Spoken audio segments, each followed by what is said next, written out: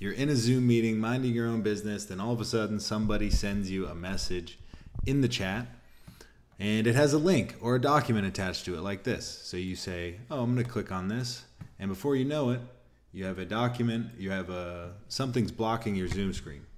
And maybe if somebody sends you a document also, you have two things now that are completely blocking your Zoom, and you feel like you're lost. How do I get back to the Zoom meeting?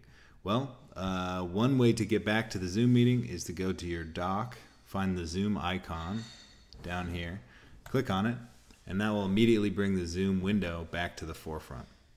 But there might be situations where you're in a Zoom meeting, whether you're doing some remote work or maybe you're in a live learning session, and you actually need to review documents in addition to staying in the Zoom meeting. So what's a good way to do that?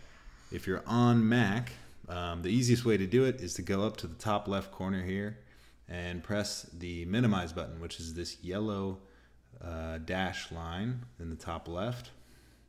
And if you click on that, it's immediately going to make a very small camera window of the Zoom meeting. And you can see it here in the top left. If you need to move it around, you can click and drag it wherever you want.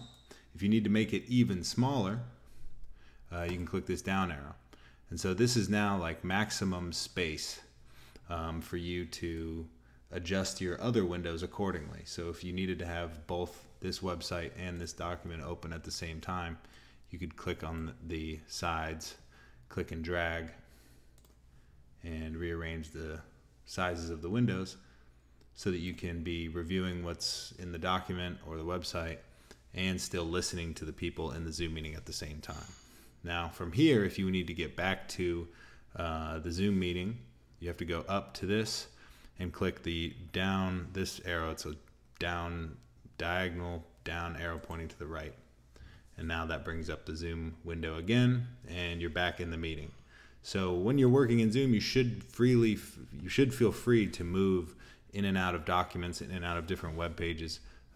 But this is how you do it. So again, if at any point you feel like you're, quote, lost in Zoom, but you can still hear the people in the meeting, it's probably just because there's windows blocking the Zoom application.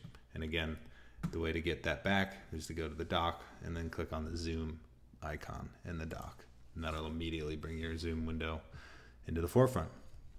All right, that's all for now. If you have any more questions, leave them in the comments below. Good luck.